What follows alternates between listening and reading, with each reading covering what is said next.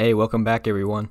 This will be the first hardware related video shown here on the channel, and today you guys will learn how to solder any battery. Despite battery manufacturers not recommending the idea of soldering batteries, there is still a safe and effective way you can do it. Ideally, for lithium ion cells specifically, you would spot weld nickel strips to the battery. However, spot welders are quite expensive, and if you ever made a mistake and needed to remove the nickel strips, then it will be a very difficult process to remove them. And there will almost always be remnants left from the spot weld bond, which cannot be removed. So that is why the alternative method of using solder to attach wires and nickel strips to batteries is often considered. The solder can be removed with ease by only using a desoldering pump. The materials that you will need for this procedure are a soldering iron with a large tip, solder, flux, nickel strips or wires, and of course, a battery of your choice. A large tip for the soldering iron is necessary because it will allow the surface of the battery to heat up quicker. If you were to take off the shrink wrap on a lithium ion or alkaline cell, you will notice that the negative part of the cell consists of most of the cell's casing. So a large soldering tip will help heat up the negative side of the cell quicker and prevent less heat exposure that could potentially damage the battery. The large soldering tip is only required for the cylindrical shaped batteries.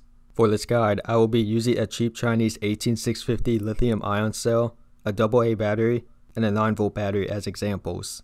If the surface of the battery appears rough or not smooth, use a file or flathead screwdriver to scrape the surfaces of the battery.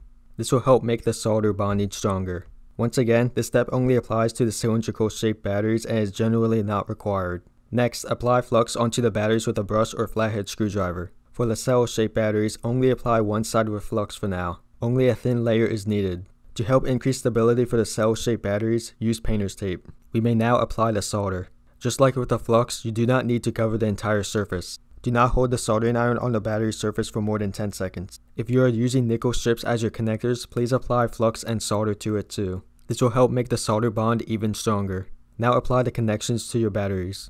For attaching the nickel strips, hold the strip with pliers or tweezers on one end and place the other end on the cell's surface. Place your soldering iron on top of the nickel strip and only apply moderate pressure. Once the solder starts oozing out below the nickel strips, that means that the bond has been made and you may remove the soldering iron. Hold the nickel strip in the same position for a few more seconds. Now you may release. As you can see, the bond is strong and reliable. If you are using wires to create the connections, simply melt the solder and apply the wire. Remove the soldering iron and then hold the wire onto the bond until the solder hardens. For cell-shaped batteries, repeat everything on the opposite side.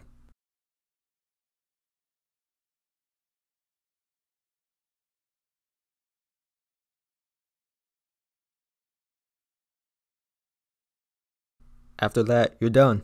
Here are the final outcomes of the example batteries. Thank you all for watching. If this guide was helpful for you, please drop a like and hit subscribe to join the Goose flock. Catch you guys later.